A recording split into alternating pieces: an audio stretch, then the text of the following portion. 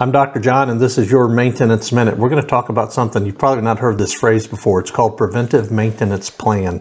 And let me share this with you.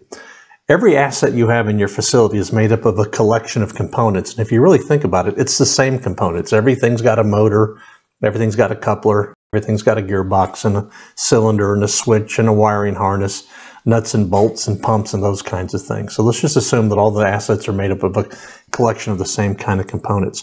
Before we put those assets into service, we need to have a real plan how we're going to maintain this piece of equipment. What's the preventive maintenance plan or the strategy? If you think about all those components I just listed, all of those have some sort of servicing requirement, have some replacement, some inspection requirement, possibly some lubrication requirement. And that leads me to the 7 types of preventive maintenance. I'm going to be reading from my first book here, the Maintenance or the Reliability Excellence Workbook from Ideas to Action.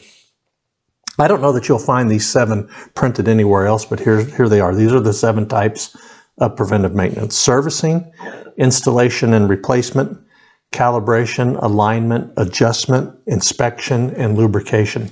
The most important thing that we do in maintenance, and that's capital M maintenance department, that's little m, that means everybody. The most important thing we do in maintenance is preventive maintenance.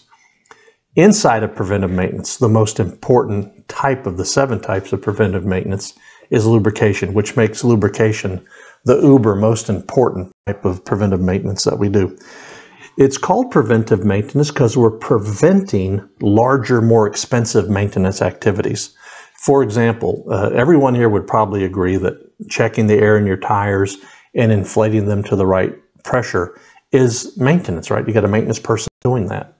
That is a servicing type of preventive maintenance, in fact. That activity is preferred versus prematurely replacing our tires, or wearing out our suspension, or damaging our steering because our tires are underinflated. So we're preventing larger, more expensive maintenance, which would be maybe a premature replacement of our tires at a time that is not convenient for us, of course. So we do preventive maintenance to prevent. That's why it's called preventive maintenance. I'm suggesting that you take a look at your assets and ask yourself, if I have a real solid plan, do I have a process by which I have a plan in place to maintain a piece of equipment before we put it into service? And am I effectively using these 7 types of preventive maintenance?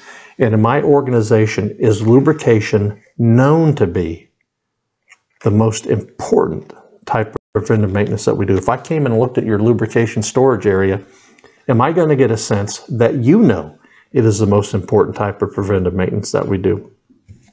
I would enjoy an opportunity to speak to you guys about preventive maintenance and a preventive maintenance plan. But for now, this has been Dr. John, and this has been your Maintenance Minute.